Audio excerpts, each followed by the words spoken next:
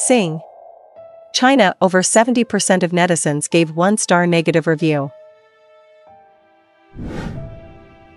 Sing China is facing increasing scrutiny as more allegations of behind-the-scenes manipulation come to light.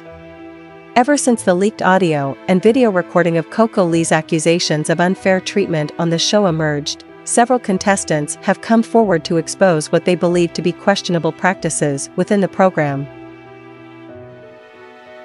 As a result, many netizens poured into the platform one after another, expressing their dissatisfaction by giving Sing China a 1-star negative review. Later, many singers came forward to demand that the program group should be fair and open.